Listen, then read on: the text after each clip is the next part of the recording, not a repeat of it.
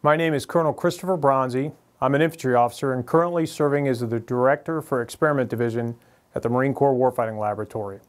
Over the past 2.5 years, the Warfighting Lab has been experimenting by, with, and through the Marine Expeditionary Forces to shape the future infantry battalion design. This effort to transform the service's base unit is driven by changes to the modern battlefield. Today, precision fires are decisive, electromagnetic warfare is omnipresent, counter-unmanned aerial systems are critical, and distributed operations are required. Our formations must adapt, and infantry battalion experimentation is at the forefront of this adaptation. After 2 years of experimentation, the service has built an 811 Marine formation that possesses enhanced sensing, command and control, lethality, and sustainment. The battalion is smaller, more mobile, and more distributable, with an increased capacity to sense, make sense, and strike the enemy.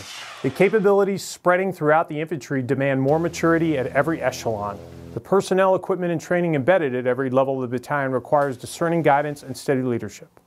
All in all, the new infantry battalion is enhancing the infantry battalion's capacity to execute maneuver warfare. The formation empowers unit leaders and encourages mission-based task organization across the force.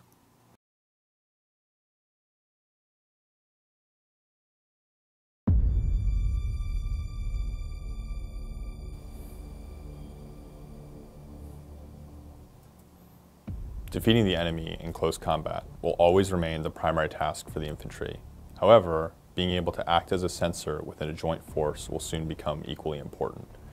The improved ability to sense, make sense, and disrupt an adversary's ability to sense will enhance survivability, lethality, and freedom of mobility for the distributed operations the future infantry will be tasked with.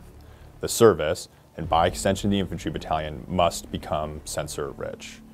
The new formation accomplishes this by increasing organic unmanned aerial system capabilities, incorporating signals intelligence and electromagnetic warfare teams, and establishing battalion scout platoons.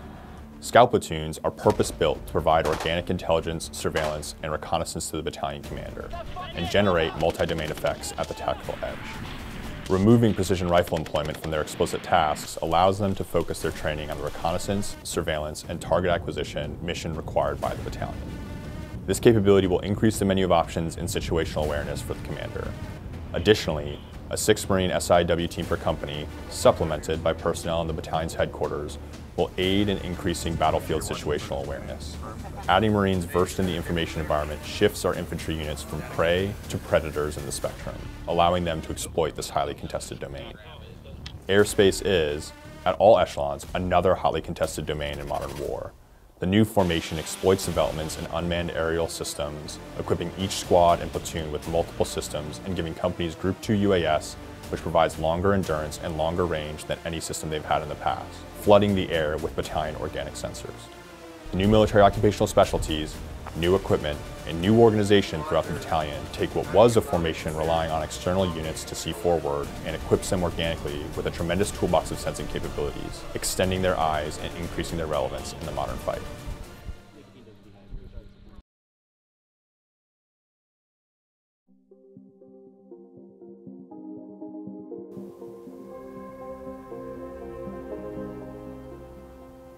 The new infantry battalion increases the resilience of command and control across echelons and waveforms, while also providing a previously exquisite and rare capability to the tactical edge.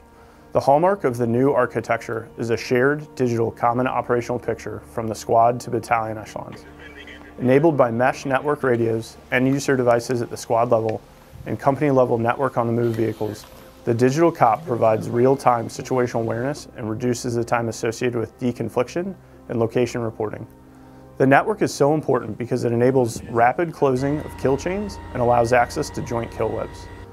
The resilience needed in modern war is provided both in distributing the secure on-the-move network to the companies, making it harder to deny the entire battalion this capability, and through giving all echelons access to more waveforms.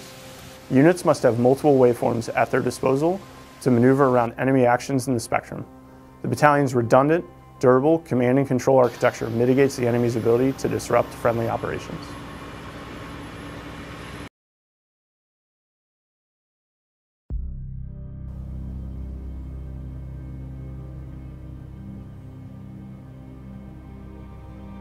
The new infantry battalion formation increases the unit's ability to organically solve its tactical problems. The 81mm mortar platoon has 2 more fire direction centers, increasing their flexibility. Javelins are now in the rifle company, providing organic anti-armor capabilities. Multi-purpose, anti-armor, anti-personnel weapon systems are now aligned to each rifle squad, and precision rifles have been placed in the company arms room. The most transformative change, however, is the integration of aerial loitering munitions into the battalion as part of the Organic Precision Fires program. Organic Precision Fires are a family of loitering munitions from the squad to battalion echelons. These systems increase the range and deadliness of Marine infantry units, pushing the range of company organic weapon systems out to 50 kilometers. We are also giving squads the ability to take control of these systems mid-air, making it possible for lower echelons to employ higher level, more capable assets at the tactical edge. The changes to the battalion increases leaders' flexibility and the capabilities they can bring to bear at every echelon. There is now a larger responsibility on the leaders at each unit to conduct tactical analysis and task organization for their mission. The new battalions have more capable tools. It will be up to the commanders to get the most out of them.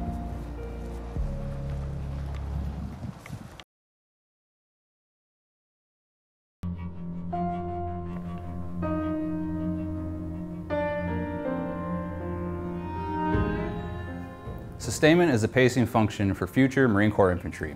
As units spread out, logistics and sustainment increase in complexity. The equation of what each echelon should produce versus rely on resupply for changes. The new battalion incorporates organic power generation at the battalion and company echelons, along with power management and optimization capabilities at the platoon and squad. Increasing the number of electronic devices at each echelon makes power a more important resource than ever. The new formation also grows the number of ultralight tactical vehicles, increasing tactical mobility options and flexibility of sustainment and logistics. Distributing maintenance Marines to the companies in their logistics sections allows flexibility and will improve communication of repair needs. Water purification and lower echelon power generation are still being explored. Defining and then acquiring the right size and weight systems remains a high priority and the focal point of emerging experimentation threads. One way the Marine Corps is getting after this challenge is by placing a logistics subject matter expert in the future Marine Corps platoon and company headquarters. This enables quick decision making and in-stride problem solving and aid with planning and executing the full spectrum of operations. Medical logistics is also a focal point for the future infantry units as new medical capabilities and enhanced capacity increase resiliency, improve point of injury care, and enabling more efficient use of medical supplies.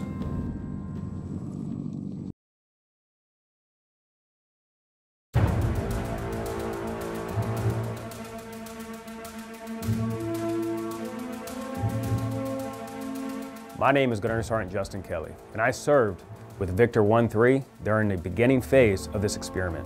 That experience changed my perspective of the new design. First, I learned that I could have decentralized control where typically I would be fixed, say on a support by fire hill. This enabled me to be in other areas of influence and to have greater flexibility on the battlefield.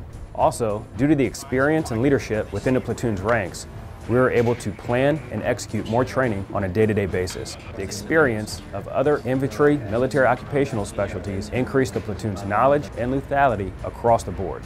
The platoon was still capable of scouting and conducting machine gunnery, and we were able to familiarize ourselves with drone employment, sustainability, and fieldcraft across all domains. This new formation postures the Marine Corps to outpace future threats. With all the changes and the increased complexity of the operational environment, we have placed a larger burden on each level of leadership. The responsibilities and capabilities of a squad fully demand the experience and proficiency of a staff NCO. The maturity and the scope of a fire team requires that of a sergeant. The new battalion has elevated the expectations at each billet, requiring increased seniority in those roles. My name is Brigadier General Kyle Ellison. I'm the Commanding General of the Marine Corps Warfighting Lab. I've been an infantryman for 30 years now, and I'm a blocking and tackling type of guy. It is for that reason that I'm both excited and all in about where we're going with the future infantry battalion. Let me tell you what the future infantry battalion is. It's about providing greater lethality. It's about providing greater maneuverability in every climb and place. It's about enhancing combined arms and doing it across all domains. And it's about keeping the faith with our Marines and sailors through enhanced combat casualty care. What it is not is it's not an infantry battalion unable to adapt to the changing character of war. It's not about a change in our mission essential task list. Offense and defense remains the mission essential task of the future infantry battalion. And it's not about major course corrections. It's about 1 to 2 degree rudder steers. Simply put, is it's a journey and not a destination.